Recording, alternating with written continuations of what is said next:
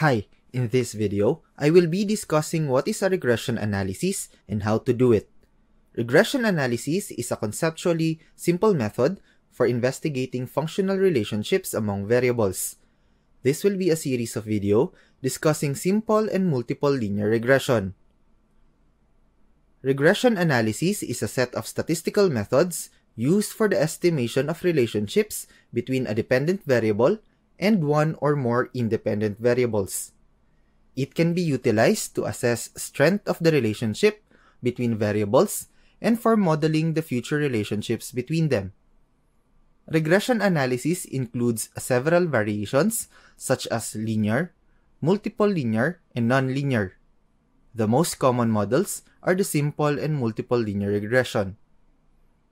Regression analysis includes the following steps: stating the problem, selection of potentially relevant variables, data collection, model specification, choice of fitting method and model fitting, model validation and criticism, and using the chosen model. Let's first discuss the first step, stating the problem. Regression analysis usually starts with a formulation of the problem. This includes the determination of the questions to be addressed by the analysis. The problem statement is the first and perhaps the most important step in regression analysis. It is important because an ill-defined problem or a misformulated question can lead to wasted effort. It can lead to the selection of irrelevant set of variables or to a wrong choice of the statistical method of analysis. A question that is not carefully formulated can also lead to the wrong choice of a model.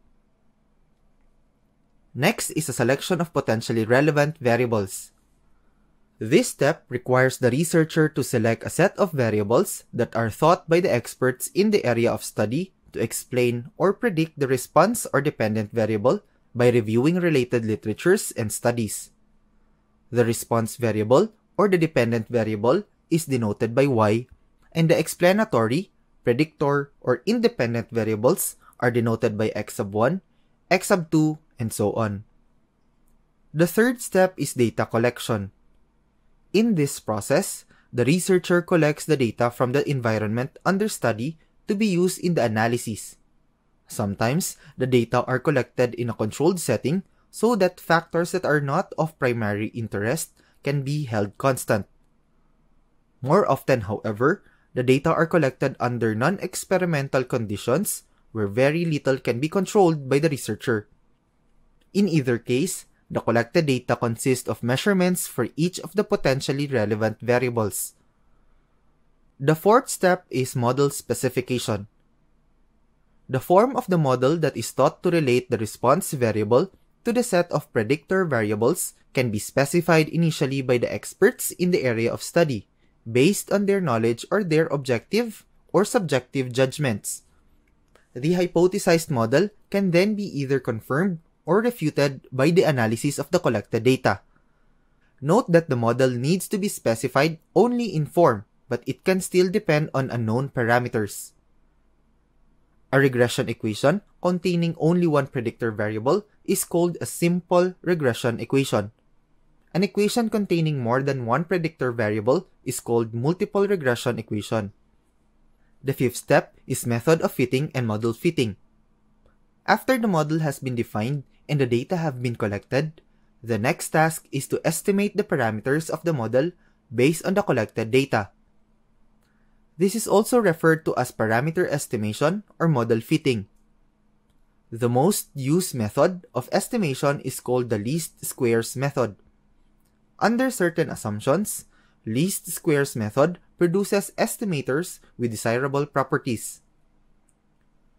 Other method includes maximum likelihood method, the ridge method, and the principal components method. However, we will be using the least squares method. Also, for our demonstration, we will be focusing much on this process.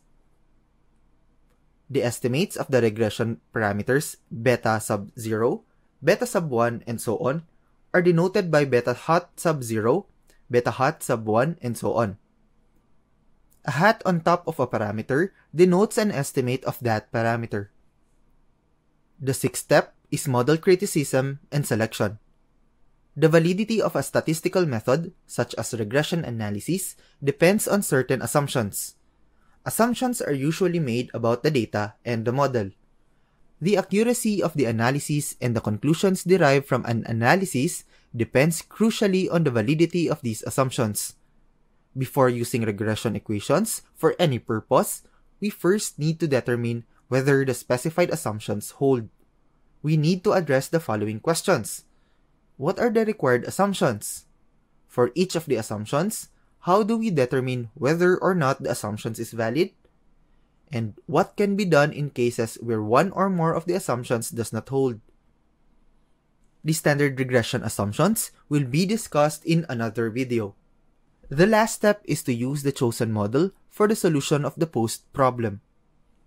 The explicit determination of the regression equation is the most important product of the analysis.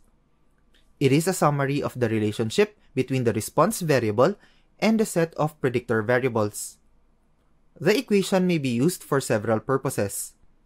It may be used to evaluate the importance of individual predictors, to analyze the effects of policy that involves changing values of the predictor variables, or to forecast values of the response variables for a given set of predictors. Although the regression equation is the final product, there are many important byproducts. We view regression analysis as a set of data analytic techniques that are used to help understand the interrelationships among variables in a certain environment. The task of regression analysis is to learn as much as possible about the environment reflected by the data. We emphasize that what is uncovered along the way to the formulation of the equation may often be as valuable and informative as the final question.